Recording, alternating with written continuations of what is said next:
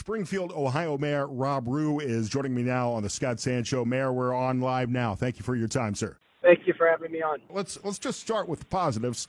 Tell everybody who's never been down to Springfield, Ohio, and I've been through the town a few times when I was in Dayton. What's Springfield, Ohio like? We are a beautiful city, and we are a city that is full of people that have big hearts, and we will fix things collaboratively and work together. So just like any other legacy city, like in the state of Ohio, we're a Midwestern city who has to, we have to make sure that we can take care of our community.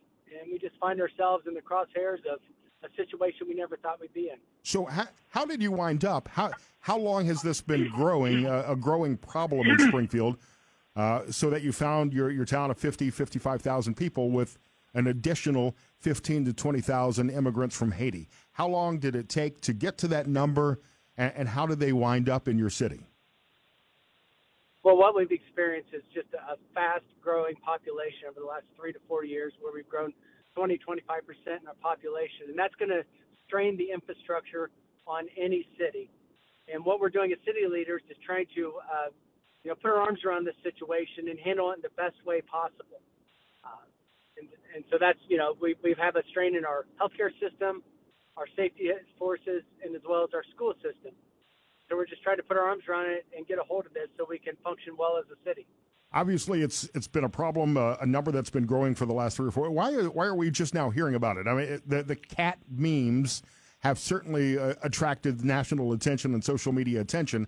But have you been raising your hand as the mayor of Springfield, Ohio, asking for help for the last 3 years, or is it just now coming to a head? So, speaking directly to the cat memes, I want to say, again, Springfield is a beautiful city, and your pets are safe in Springfield.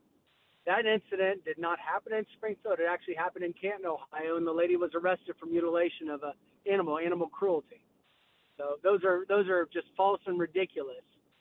We do have, in Springfield, we've seen a culture clash with the immigrants that are in town, and as it would be anywhere, and it's been difficult at times.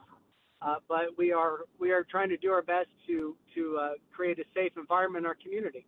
And this attention that we've been put under with some of the things that have been said about our community is just entirely unfair and untrue.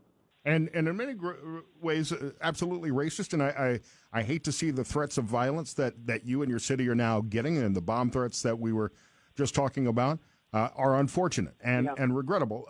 And I think it's a perfectly acceptable position to say the cats and dogs and pets and ducks and geese and squirrels are fine and safe in Springfield, but you've still got a problem with the number of immigrants that are there that are creating a strain on public resources, education, health care, your housing situation. All can be stressed because of the number of immigrants that have come there. And again, pointing out that they are there legally, asylum seekers from Haiti.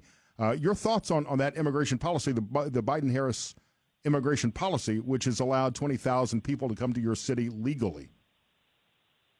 Well, and we're saying 12 to 15 to be a realistic number, but I know I've said and seen as high as 20. But, as far as that federal policy, it came through the White House administration, and this is a policy that, under this administration's a legal policy. The problem is, though, it's not a congressional policy, which means it doesn't have congressional funds. And so there are folks that have been able to come in the United States without accountability, without any funding to help cities like ours handle this influx. So my concern has been we are strained to be able to handle the influx that has come into our community. And that's what, when we put our hand up, that we need help with translation services. And so when we're asking for funds, we're asking that we be able to communicate with the people that are here. And, we've also seen traffic concerns. I have a culture clash. You don't have really good driving habits, or people know how to drive that are coming into our town. So, Mike DeWine, the state of Ohio, he stepped up and has done a coordinated effort with our city police department and county sheriff's department to have a coordinated efforts to help with reckless operations so we can have safer streets. He has not sent troops to Springfield. He has simply helped us with a coordinated effort to help our safe streets. Springfield, Ohio Mayor Rob Rue here on the Scott Sand Show. Mayor, let's try to debunk or verify some of the other rumors that are going around We're hearing reports that 25-year-old Haitians are being enrolled in your public school system with 15-year-old high school sophomores and juniors. Is that happening? That's not happening, but the state of Ohio and education system, they have to educate up to 22 years old. But what happens is if they are able to go into like a college program or some sort of program, they're redirected. So that is something that is under the state school system. Okay, you're welcome to try to get a hold of our superintendent to speak more about education. But no, 25-year-olds are not in general population with our kids. You get 20,000 people moving into your town. That's going to cause a housing crisis. We're hearing that there are 20, 30 people or more living in 1, 2, 3 bedroom houses, and rent housing costs in your city are skyrocketing. What can you share about that? So I would say definitely that there has been landlords from in town and out of town, larger corporations that have LLCs, larger LLCs that have come in and bought properties and have jacked the rent up. That has happened, and that's been a concern. People that have been faithfully paying rent, citizens of Springfield for years, have been evicted not by the Haitians, but by people by the individuals that have sold their house as a rental property. So we have seen that, and the demand for houses has increased in our community. Look, over the last decade, Springfield has seen we've had an economic decline prior to a decade ago, and over the last decade, we've seen 8,000 jobs come to Springfield. We've seen a housing boom in the last, that in the next 5 years, we're going to see 2,000 houses come online. So, that's pretty exciting. Those are upward trends for Springfield, but it's hard for us to come against this political vortex or headwind that's come against us and push against it when we're actually making forward progress in Springfield. In the city, and we're seeing videos, and some of them I think we could take with a grain of salt. Talk to me about crime in the city of Springfield, Ohio. We're hearing that crime rates are up, according to FBI data, by about 140%. So what we've seen in our areas, we don't have an increase in actual crime from the immigrants that have come into our town. We have seen an increase in traffic crime and traffic issues. What about health care? Has there been an increase in HIV/AIDS cases and unvaccinated children who are normally vaccinated against early childhood diseases before they go into school? Haitian immigrants are coming in and they're unvaccinated. Has that caused a health crisis? I don't think it's caused a health crisis, but it's a health concern because, you have immigrants that have come into our town into our community that doesn't have the same health requirements in their country, obviously. Vaccinations and things that are practiced in the United States in our community are not there. So have we seen a difference? Yes, but that would be something that you would speak to our health commissioner about to have more details about. Yeah, I'm seeing numbers that show an increase in HIV/AIDS of 871% and tuberculosis up 500% in the same period. I don't know if those numbers are verifiable. Hoping to get that information from you, Rob Rue, Mayor of Springfield, Ohio, here on the Scott Sands Show.